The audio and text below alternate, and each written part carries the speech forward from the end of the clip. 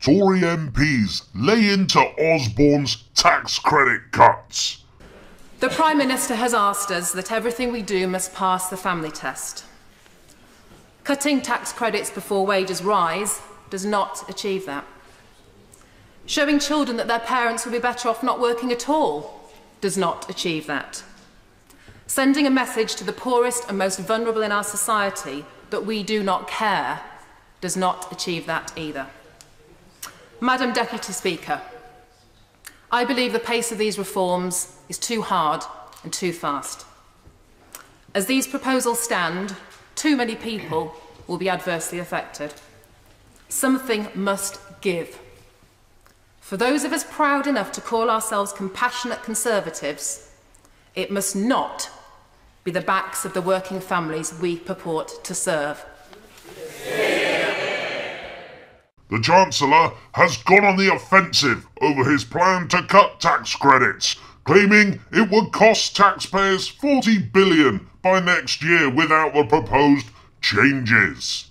Treasury analysis shows that spending on the benefits has risen by more than £15 billion in the past 5 years, equivalent to 200,000 nurses or the entire Home Office budget.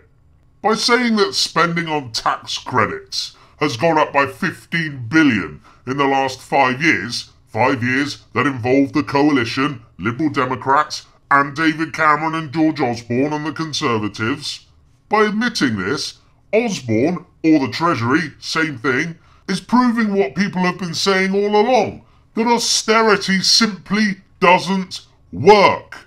So you want to introduce austerity cuts as a government. You make loads of cuts, you make loads of people redundant. The redundant people can't find decent jobs now because there's no investment in the country and hardly anybody is taking people on. In fact, most companies, all they are doing is laying staff off. So these redundant people have to take low-paid, unskilled jobs which are then topped up with tax credits. With more people in low-paid, unskilled jobs and claiming tax credits, guess what happens to the tax credit bill? It goes up. Crude analogy, but bear with me.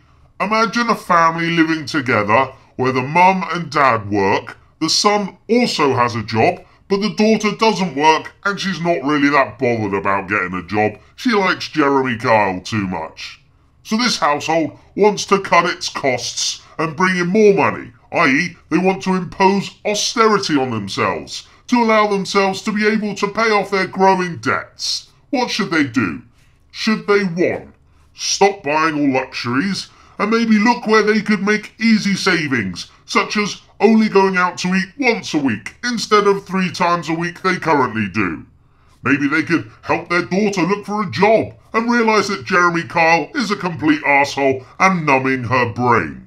The daughter getting a job, as well as the savings being made, will bring more money into the household, allowing them to comfortably reduce their debts over a long period of time. This is what a sensible government would do, but unfortunately, we haven't got a sensible government. The second option, 2. Do you think, in order to cut costs and spending to help pay down their debts, this family should reduce their food and heating budget by at least 50%? Starve a bit more and go cold in the winter? Do you think that mum and dad should also quit their jobs because it costs them money in petrol and train fares to commute to work, so they should go on benefits? They can then start watching Jeremy Kyle and keep their daughter company at home every day. By doing this, they're not spending as much money. Regardless of the fact that they're not bringing in hardly any money to the household, at least they aren't spending as much as they were before.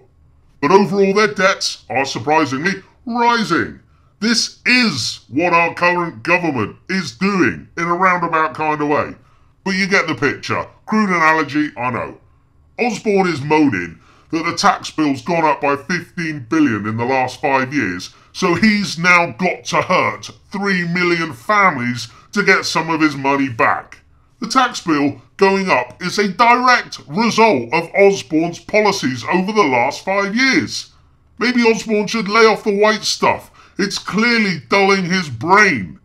If you cut public services as much as you have in the last 5 years and remove investment into the country, and then plan to cut public services and remove even more investment over the next 5 years, people are gonna lose their jobs. I agree the unemployment numbers are coming back, but the jobs that are being created are having to be subsidised by way of tax credits, because they're unskilled, low-paid jobs. But instead of addressing the issue and looking to improve and invest in our country, Osborne and Cameron have clearly set us on a race to the bottom path. What with Osborne and his cocaine and rectum, and Cameron with his love for pigs, no wonder this country's going down the pan.